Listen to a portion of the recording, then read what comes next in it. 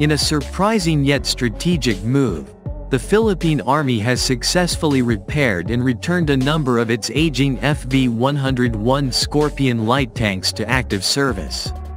This development marks a significant milestone in the Army's efforts to maximize its existing assets while modernizing its forces.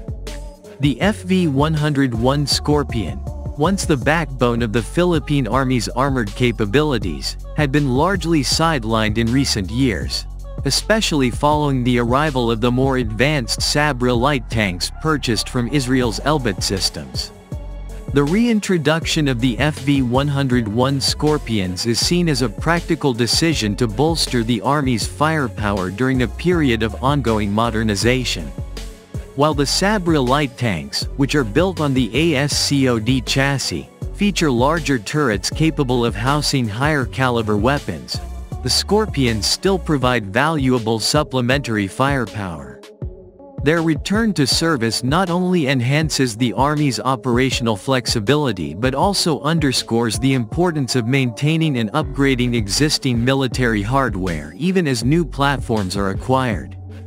Historically, the FV101 Scorpion light tank played a crucial role as the Philippine Army's primary tank platform before the revised Armed Forces of the Philippines (AFP) modernization program was implemented. This modernization program paved the way for the acquisition of more advanced armored vehicles, such as the Sabrah light tank, which have been instrumental in increasing the Army's firepower capabilities. However, the Scorpion's significance cannot be overlooked, as it served the country through numerous conflicts and was a mainstay in the Army's armored divisions.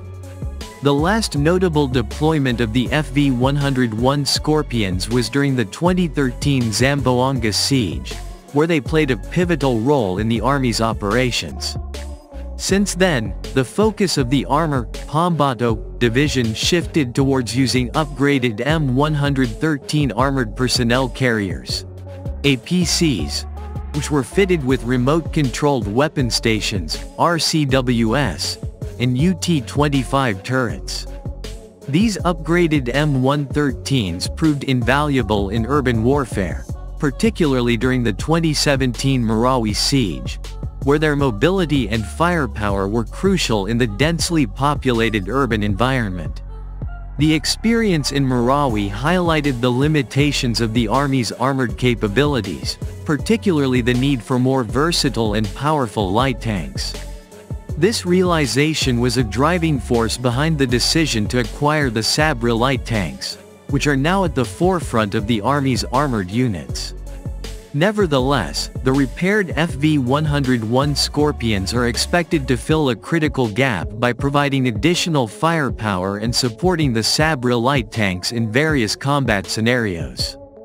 The revival of the FV101 Scorpions also reflects the Philippine Army's commitment to maintaining a diverse and capable armored force. While these older tanks may no longer be the primary combat vehicles they once were, their continued service demonstrates a pragmatic approach to force management, maximizing the use of available resources while awaiting the full implementation of the AFP modernization projects. As the Philippine Army continues to strengthen its armored capabilities, the reintroduction of the FV101 Scorpions is a reminder of the enduring value of older platforms when properly maintained and strategically utilized. This move not only preserves the operational readiness of the Army but also provides a crucial stopgap as the modernization efforts progress. The return of these light tanks to service is a testament to the resilience and adaptability of the Philippine Army, ensuring that it remains a formidable force in the region while it transitions into a more modern and capable fighting force. The reactivation of the Scorpion tank also highlights the importance of maintaining a balance between acquiring new military technologies and making the most of existing equipment.